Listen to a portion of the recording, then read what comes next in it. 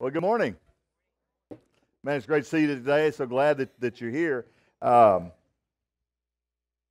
Starting next week, we'll start a new series on Moses.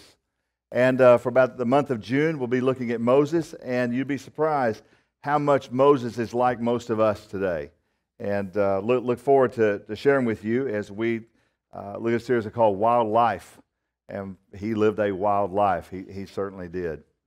Today, we're going to continue and finish out our relationship series or family series, whatever you want to call it, and talk about life management. And what does that mean, life management? And just real basic stuff here. You know, I believe the key to your life is relationship. That a life is lived best in relationship, always is. You can't live in isolation, or you shouldn't live in isolation. If you live in isolation, you live a miserable life. You live a life that is really declining.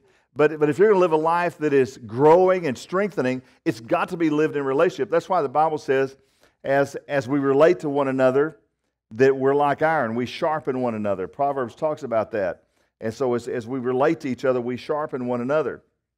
And so I pray that you do. Let me just explain it this way.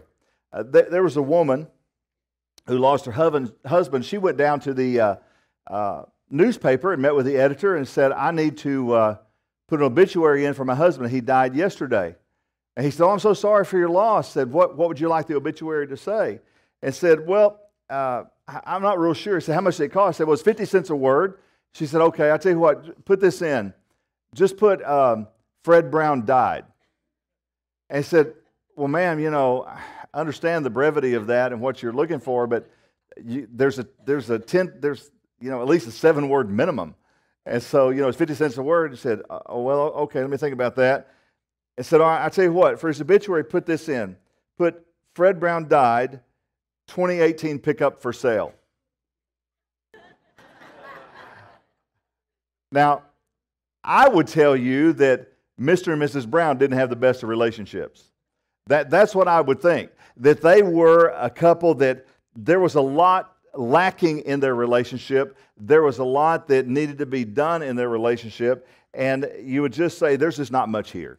There's just not much here when it comes to the Browns' relationship. And I believe this, that there comes a point in everyone's life where when you give your life to Christ, that relationship begins, but that relationship has to grow, has to become stronger. And it becomes stronger because we do life together.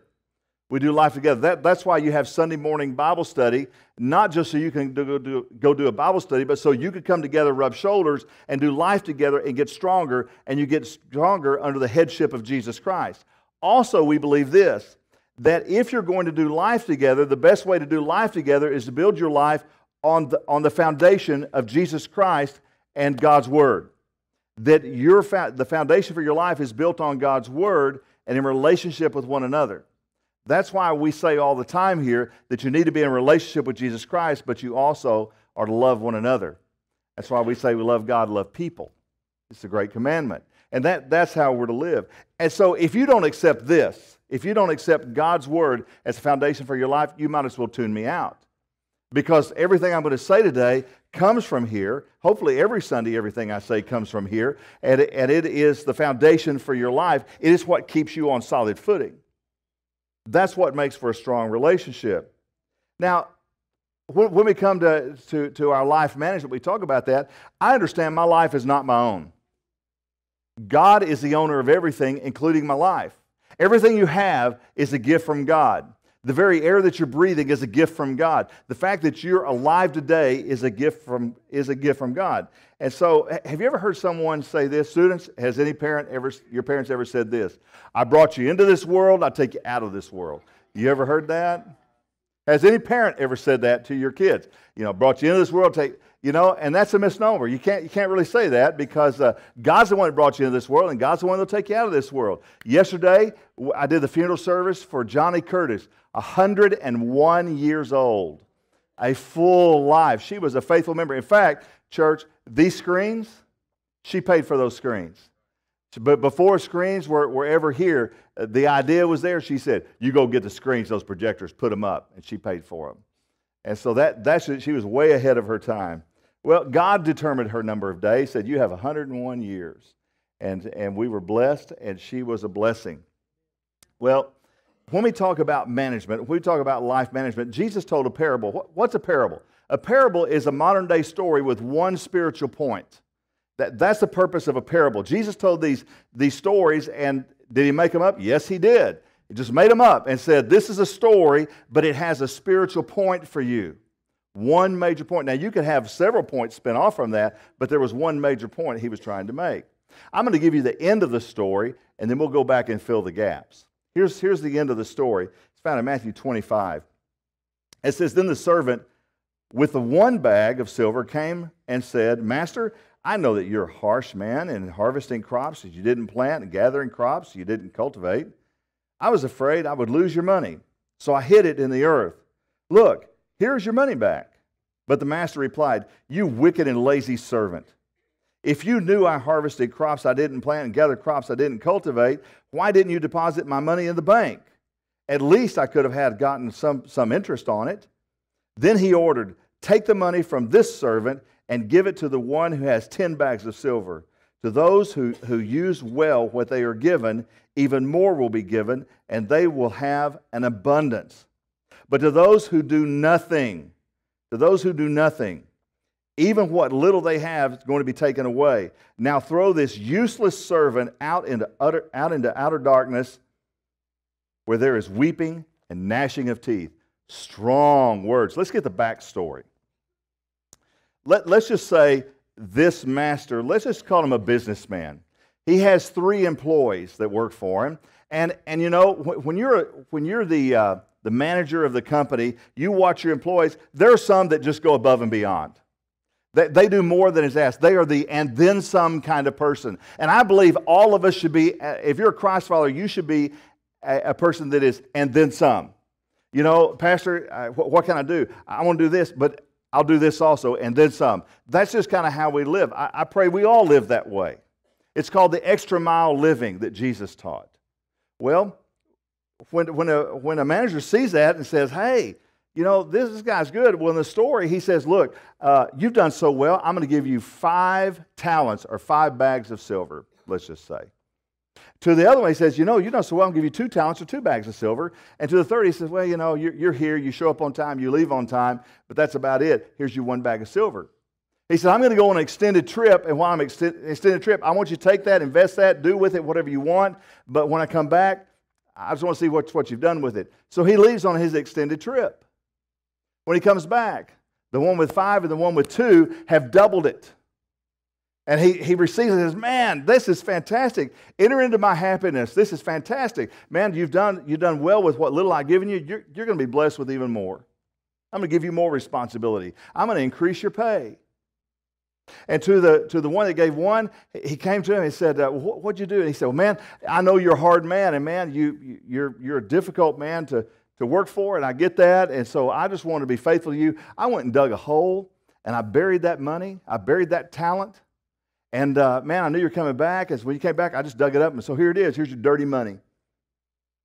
Now, I don't know about you, but if I dig a hole somewhere, and I bury something, and it rains like it did last week, I may not know where that hole was.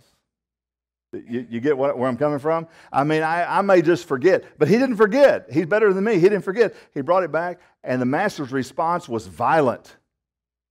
He said, basically, you're fired. You're done. And Jesus said, put him out in utter darkness. In other words, the relationship is severed. We're done. It's a difficult place. What you have in that story are the ABCs of life management. It is that simple. And the outline is A, B, and C. It starts with accountability. The word we don't like to hear. Accountability. I mean, it's what the story teaches us. It's accountability. The master is going to return, and you're accountable when he returns. It's accountability. The Bible teaches that we are first and foremost accountable to God. And there's several things we can say about that. First thing we can say is our sins have social consequences. You do not sin unto yourself. Every time I sin, I'm in relationship with other people, and every time I sin, I hurt someone else. I don't just hurt me, I hurt someone else. If I sin against my wife, I've not only hurt my wife, I've hurt myself, and then she will hurt me. I mean, I just know how that works. right? I mean, that's just how it works. We know that our sins have social consequences. Every sin hurts someone else, and so our sins have social consequences. Secondly, accountability maximizes your potential. You realize because you're accountable, you understand this is the standard by which I must live, and so I'm going to maximize my potential because I know I'm held accountable. I'm going to do this because I know I'm held accountable for it. For example, what is April 15th? Tax day. If the government didn't say you will pay taxes on April 15th, there's not one person in this room that would pay taxes on April 15th. We would rationalize that away. If the government said, it's a good idea if you pay your taxes on April 15th, then we would immediately think, well, it's not that good of an idea, and we would rationalize away why we're not going to pay those taxes on April 15th. No, we know that there is going to be consequences if we don't. You see, it maximizes our potential if you don't. If I'm playing ball and the coach says, if you don't come to these practices, you will not play, I'm motivated to be at those practices. Maxes my potential. Third, God makes investments in you. Do you realize God has given you a talent? God has given you ability, and God invests in you, just like this landowner or whoever he was invested in his servants. God invests in you. Who's the giver? God is the giver. Who gives me my life? God's the one that gives me life. Who gives me my ability? God's the one that gives me my ability. So it's my responsibility to manage and develop my gifts. Even if I'm a one gifted person, it's my responsibility to develop that gift. But I would dare say almost everyone in this room has many more gifts than one. It's your responsibility to develop those. Why? Because God is making the investment in you. Accountability also says that no one escapes accountability. We will all be held accountable. And this is where I get nervous. Let me read this scripture to you, see if you get as nervous as I do. Matthew 12:36. And I tell you this, you must give an account on Judgment Day for every idle word you speak. Spoken idle words lately? I mean, someone to get you so worked up that you said something you wish you hadn't? Yeah. Oh, it gets worse. Romans 14 says, yes, each of us must give a personal account to God. Personal account to God. Oh, yeah, it gets worse.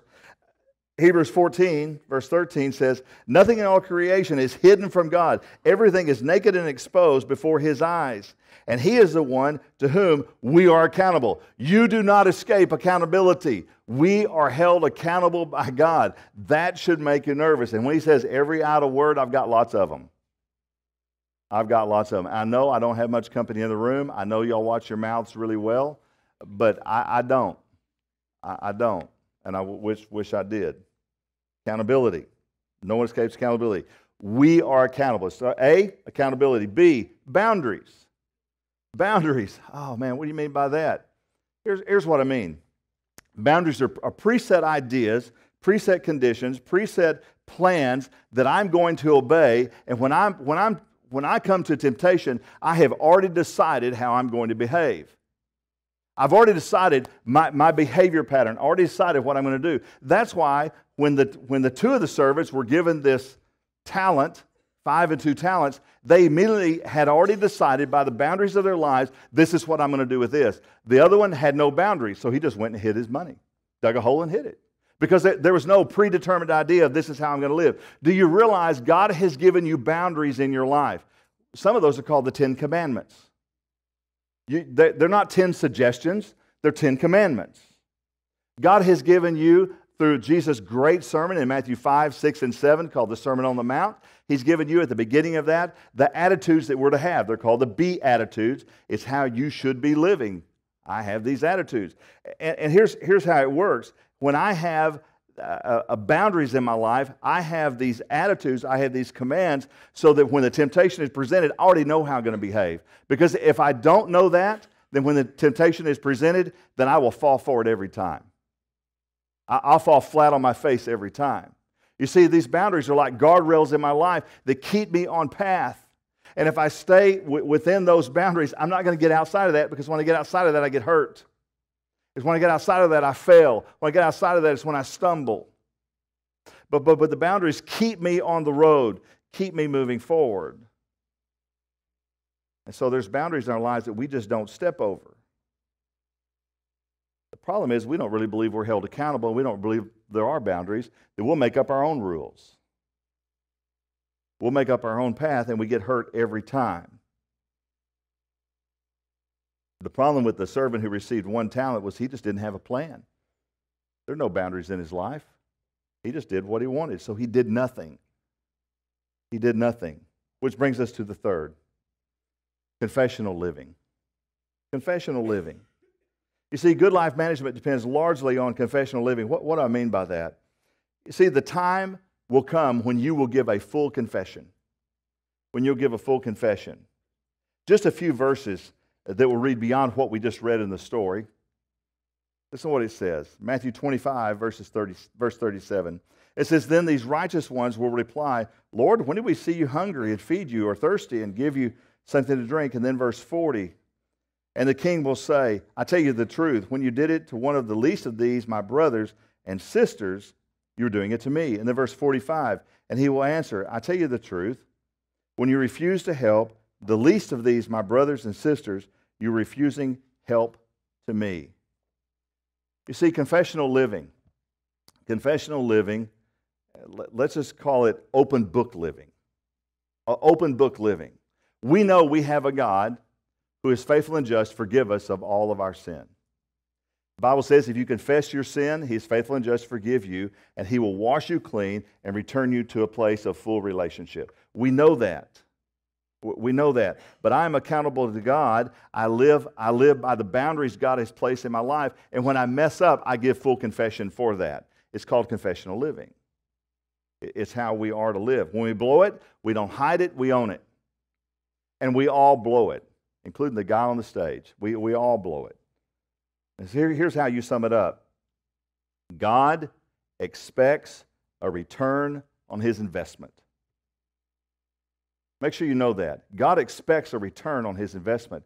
And immediately when we say that, we begin to rationalize that and say, well, does He just expect 5%? Or, a tithe is 10%. Maybe He expects 10%. I mean, surely He doesn't expect me to double it like the first two. And we just begin to rationalize that away. What does God want from you? Did this master really want them to double that? That's not even the point. The point of the story is this. Make sure you hear it. What God expects of me, what He expects of you is one thing: faithfulness. That's what He expects, is faithfulness. He wants faithfulness from you. He wants faithfulness from me. That's what He expects. And that's what He requires. And He will not bend on that. And it comes through accountability, boundaries, and confessional living. It brings us full circle. You see, the key to a successful life management is one thing. It's relationship.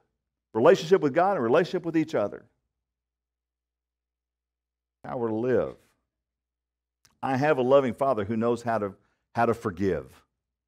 He also knows how to give. And He loves to give good gifts to His children.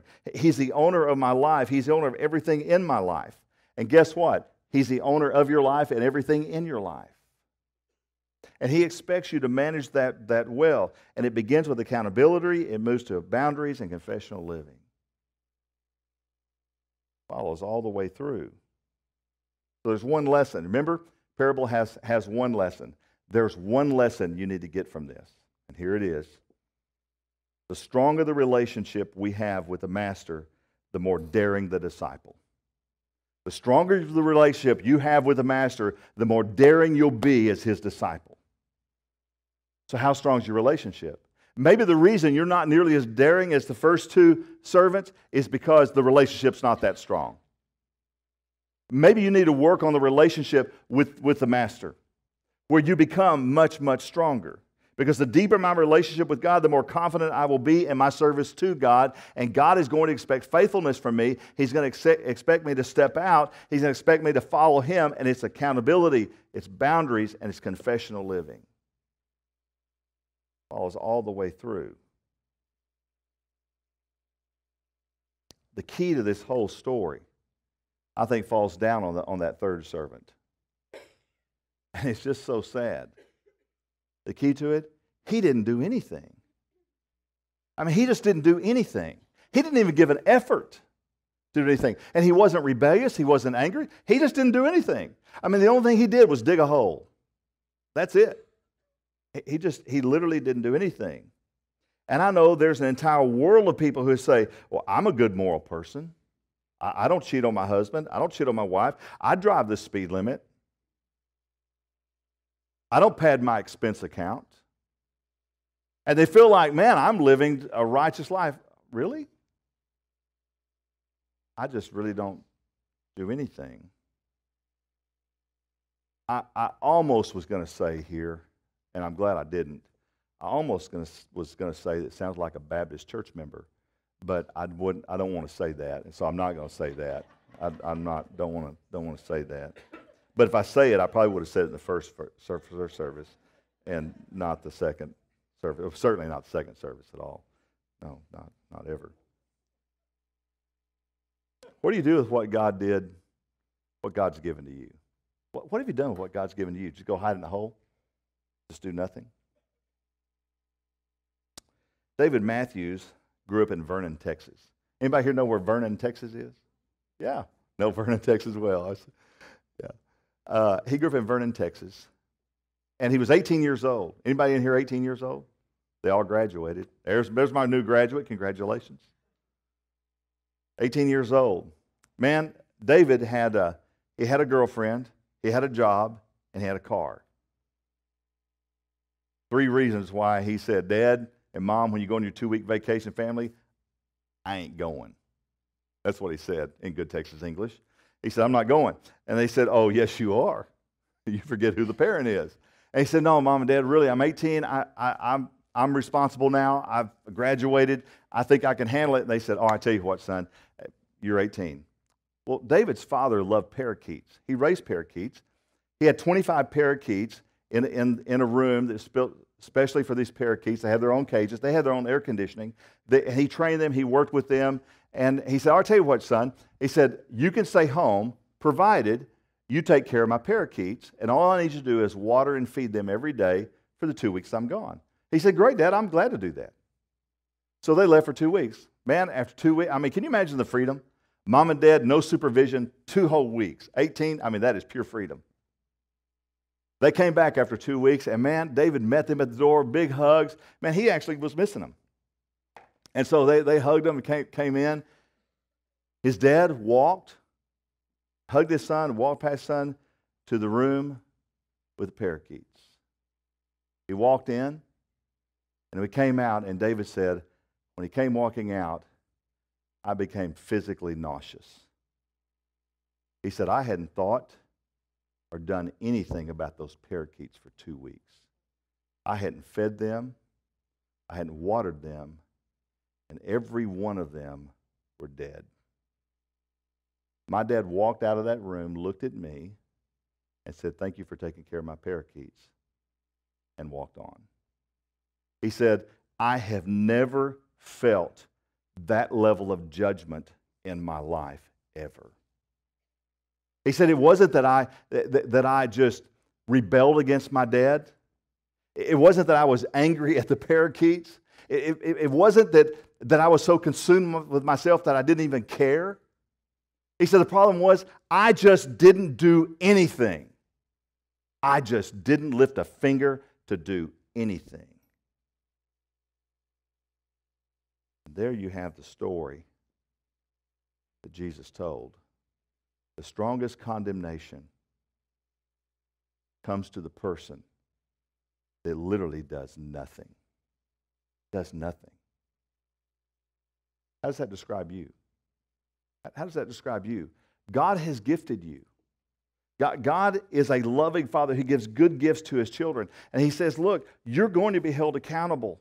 And I have boundaries for which you live, for which you can live, and you'll be successful. And when you blow it, live confessionally. Just confess that. I'll return you to a place of health, a place of good, place of strength, and you can be freed to live for me, to do for me. But the strongest condemnation is always going to come to the servant who does nothing. I pray that doesn't describe you. I pray it doesn't describe me. And I pray it doesn't describe this church. I pray we're healthy servants. Would you pray with me? God and Father, as we come now, we come thanking you again for the amazing love and patience you have with us. God, thank you for how you lead us, how you guide us, how you challenge us. God, I pray that we would always seek to live for you in all things. God, we know we blow it. We know we fail so many times. But God, I pray we'd never be like that third servant where we just don't do anything. God, let us be strengthened where we try. And God, when we blow it, we know we can come to you, we confess that, and you restore us, and we thank you. And so, God, thank you for a loving church that encourages people to try. It gives people room to try. And God, for a loving church that says, yeah, we blew it, but we know you are here to pick us up, and we do this together in community, and we thank you. But God, as we come to this moment that you call an invitation, or we call an invitation, that you invite us by your Spirit to maybe get on the same page with you finally, or maybe just move in your direction. God, help us. Help us be strong for you. Truly live for you. For it's in Christ's name we pray. Amen.